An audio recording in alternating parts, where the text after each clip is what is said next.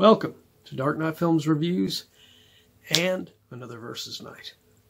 Tonight, I will be comparing the Poseidon Adventure from 1972 with the Towering Inferno from 1974. So, let's begin this one with the leads. The Poseidon Adventure stars Gene Hackman and Ernest Borgnine. Towering Inferno stars Steve McQueen and Paul Newman. Now this one's a tough one, because both the leads in both these movies were really great in their roles, especially Gene Hackman and Paul Newman in their respective films. Ernest Borgnine holds his own against Gene Hackman, and some of the scenes that they are interacting in there, he does really well, holding his own right next to Gene Hackman. Steve McQueen, his character doesn't get introduced till good 30-40 minutes into the Towering Inferno. And when he does, he's just barking orders and being a horse's ass to Paul Newman, both on screen and off, apparently, because Steve McQueen didn't want Paul Newman to outshine him in this film. He was originally offered Paul Newman's architect role in this film. But when he read the script, he liked the fire chief character the best, because he thought he was this heroic figure in the film. So he lobbied to play that role instead. And then got upset because he was reading the script and realized that Paul Newman had 12 more lines than him. Well, Paul Newman was in the movie a lot more than you, Steve. So I'm sorry. You picked a role that doesn't get introduced till later in the film, so you shouldn't have as many lines as Paul Newman, when Paul Newman is all the way through the movie from beginning to end. But yeah, his role in this, anyway, I mean, like I said, he barks a lot of orders, and he does a couple of rescue things near the closing moments of the film. But other than that, Paul Newman is the one that shines in this film the most. So for the leads, I am going to go with... I was thinking I was going to go with a tie, but... like I said, Steve McQueen doesn't really stand out as much as Paul Newman does in there. And it's not that way with the Poseidon Adventure. Like I said, Ernest Borgnine holds his own next to Gene Hackman. So I'm going to go with Poseidon Adventure on this one. All right, now we move on to supporting. Supporting cast on the Poseidon Adventure includes Red Buttons, Roddy McDowall, Stella Stevens, Shelley Winters, Pamela Sue Martin, and Leslie Nielsen. The supporting cast in the Towering Inferno includes William Holden, Faye Dunaway, Fred Astaire, Susan Blakely, Richard Chamberlain, O.J. Simpson, Robert Vaughn, Robert Wagner, and, ironically, the only actor that is in both films is John Crawford. He played a role in Poseidon Adventure, and he also played a role in Towering Inferno. But that's not the only other person that's involved behind the scenes. There's actually 4 people that are all across the board are between these 2 films. There's John Crawford as an actor. He's in both films. And then your composer that does the music is the legendary John Williams, who composed the music for the Poseidon Adventure and then later on composed the music for Towering Inferno as well. And then there is the screenwriter, Sterling Silliphant, and the producer, Irwin Allen. So 4 people were working between the 2 films. So that's something you don't get many times with these films. But as far as supporting cast, you would think it would be the Towering Inferno, because my God, that is a great cast there. Nobody on the Poseidon Adventure in the supporting cast is as big as, William Holden, Faye Dunaway, Fred Astaire, Richard Chamberlain, Robert Vaughn, or Robert Wagner.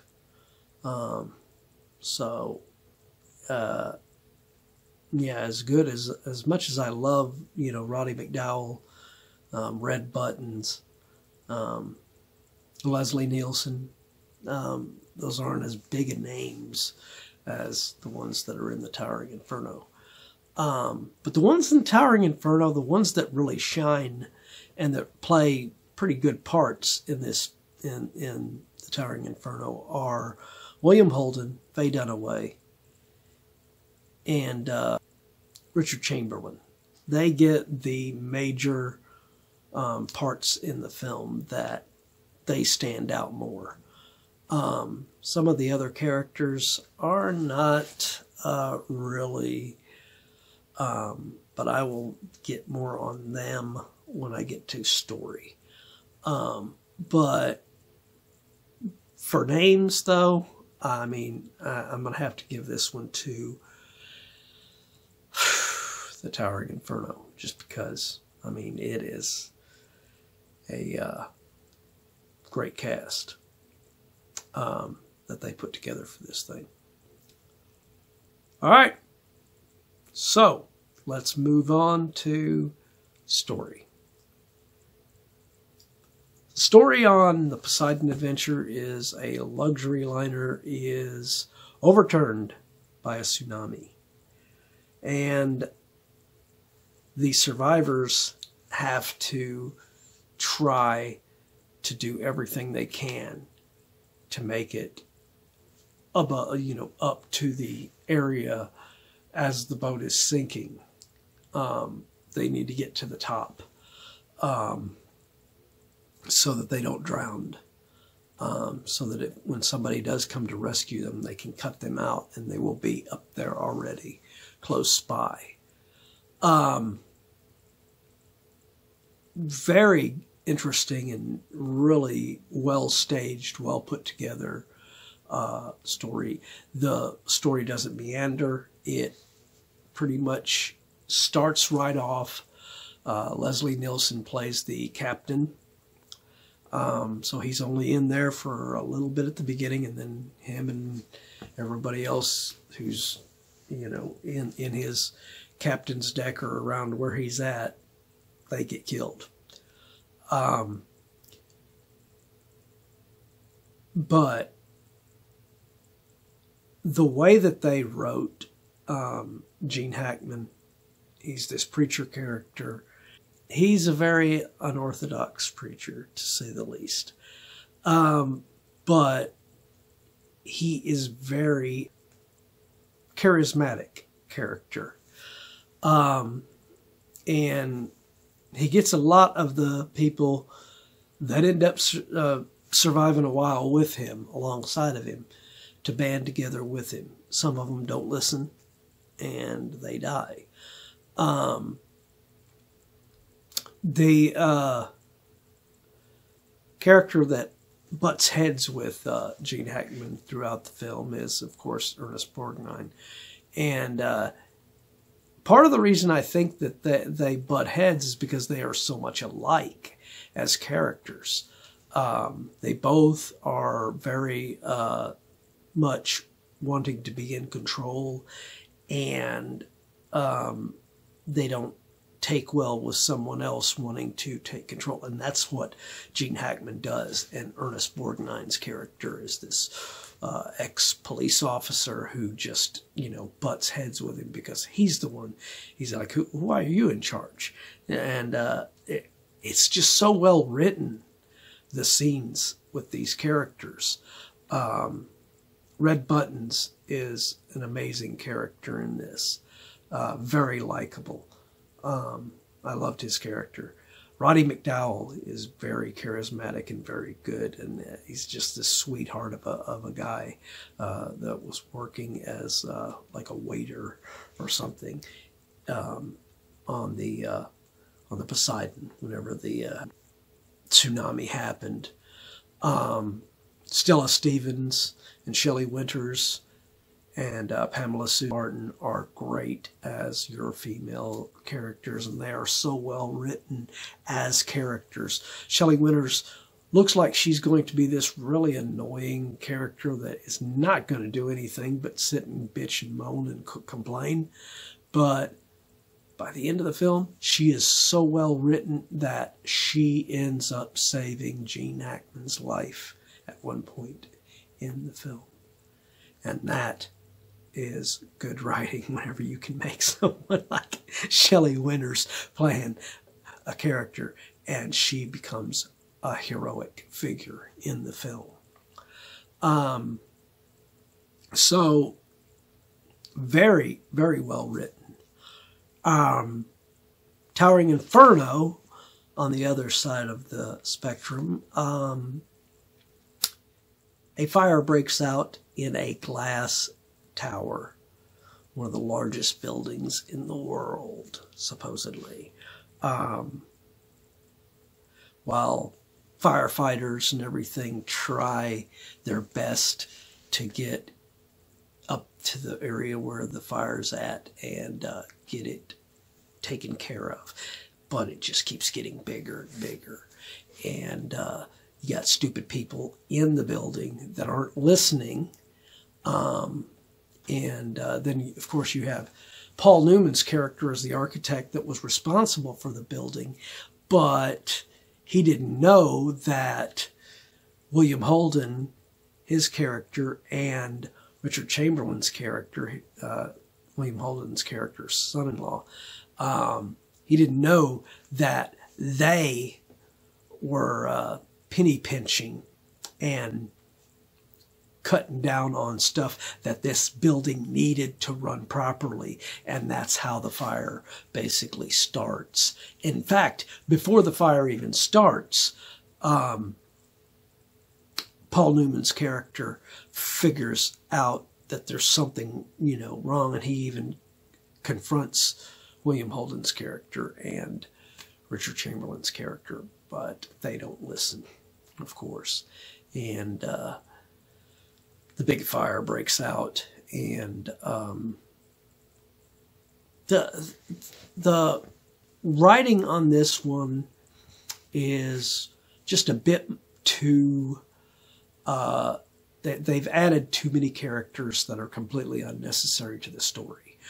You have Fred Astaire's character, who's this con man, and he's trying to con this rich woman into buying some bonds, fake bonds from him and everything. And this is like 20 minutes of, I mean, this movie's almost 3 hours long. It is 2 hours and 47 minutes long. And it's just overbloated. There's too much in here, and none of it really amounts to shit. You know, the Fred Astaire and the rich woman storyline, and the rich woman, they later on take her on the elevator down, and she should go down all the way, but she stops and goes to check on this deaf woman and her 2 kids.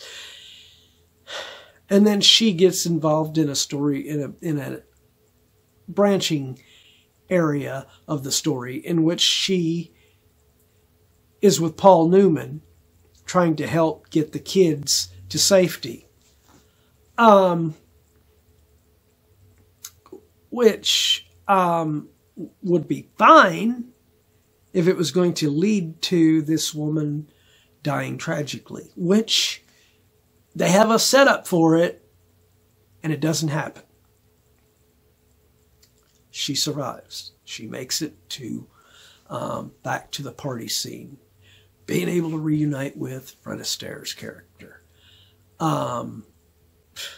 in which he confesses that he's a con artist, and then she says, "I know," and it's just like,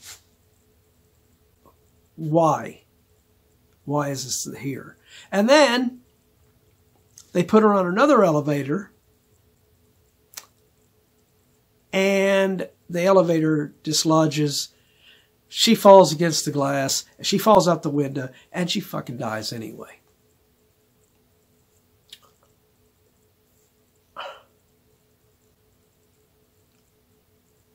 What was the point? And she dies, and there's no impact to the death. She falls out the window. Nobody gives a shit. Nobody cares until the very end of the movie, after everything is over and resolved, and Fred Astaire survives, makes it to the ground floor, and is looking for her, thinking she made it down the elevator, and he finds out she's dead. And it's like, it was an unnecessary moment. That could have cut 20 minutes from your runtime right there. And those moments with a woman helping Paul Newman to rescue these 2 kids could have been Faye Dunaway. You could have given her a lot more to do in this film instead of this random woman. And, you know, and then there's Robert Vaughn and Robert Wagner. And neither one of their characters are really anything for the story. Robert Vaughn should have been playing the mayor. Instead, he's playing some other politician guy, and doesn't really get anything to do until very near the end, and he dies, and nobody gives a shit about him dying either, because he's trying to stop Richard Chamberlain's asshole character from, you know, stacking too many people on this chair that they're trying to wheel across to a neighboring building to escape, and they all frickin' die because they're all there, and he's part of it. He ends up falling off and dying as well, and it's nothing. Nobody cares. But the mayor was a character that was a pretty good character in this, and he's well done in the storyline. They could have just made Robert Vaughn the mayor. He could have been playing the mayor, because they didn't get a big actor to play the mayor. So they could have gotten Vaughn to play the mayor, and all the stuff that he did, and, you know, he could have been merged with the same things that he was doing as his politician, as the mayor. And it would have made him a much better character in the film. But Robert Wagner, he shows up earlier in the film, has a couple of scenes with Paul Newman and William Holden, and then he goes off to to a secret rendezvous where he's having this secret affair with his secretary. And then they realize the fire has started and they both get killed. What was the point of this character being in there? There was another one that could have been another 5 minutes. So that's 25 minutes you could have trimmed off this movie right there. And made it more of a runtime similar to what Poseidon Adventure had. Poseidon Adventure was very well structured, well put together. It didn't never lag. It didn't have any moments that felt like, oh, this is, what the hell is this doing in here? It was a much better story, I think. So yeah, I'm gonna give story to the Poseidon Adventure. All right, let's move on to direction. I know I meandered and rambled a little bit on that story, but I had to get around to all the characters and all the story moments that I wanted to talk about. Poseidon Adventure is directed by Ronald Neame. Meanwhile, Towering Inferno is directed by John Gillerman. Now, Ronald Neame, I don't know much about him as far as other things that he directed. I might have seen some other stuff that he's directed, but I just don't recognize the name as much. But he did direct the Poseidon Adventure very, very well. So I would like to see more stuff that he has done. John Guillermin is a really good director. I really like him as a director. He also directed the 1970s King Kong movie starring Jeff Bridges. And that was a great film. I love that King Kong film. But